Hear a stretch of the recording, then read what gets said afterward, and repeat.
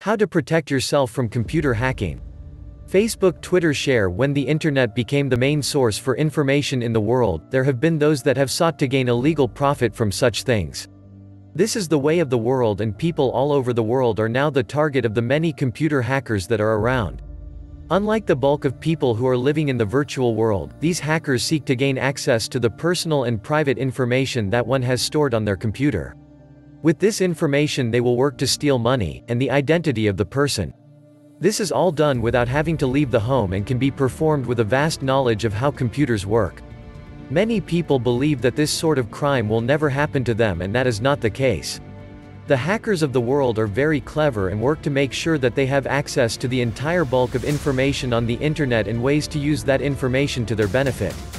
The most common form of hacking is the password grabber. With this form you get a program that works to guess the password that you have set up on the many protected areas of the web. Let's say that you do all of your banking online and your bank protects your account by way of a username and password. The hackers will gain access to the username in one way or another, most often by an intercepted email over a server that is not encrypted. With that they can then put into operation a password program that will guess hundreds of different combinations every hour until the machine has discovered the password. They will then gain access to your bank and promptly drain it. The best way to protect yourself against such theft is to make sure that you use a password that is not specific to you, such as your birthday, and also make sure that it contains numbers along with the letters. The password software will not be able to gain access because it can only guess either letters or numbers, not a combination of both, because the choices are way too vast to compute. The other most common form of hacking is the direct email scam. These are oftentimes referred to as spoof emails.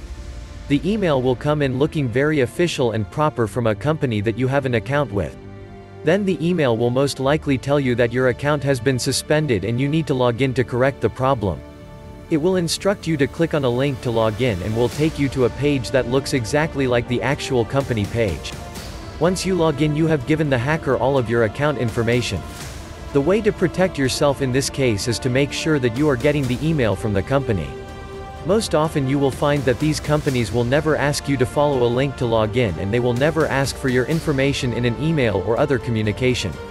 Forward the emails to the company so they can start to track the problem and maybe shut the hackers down before someone falls victim.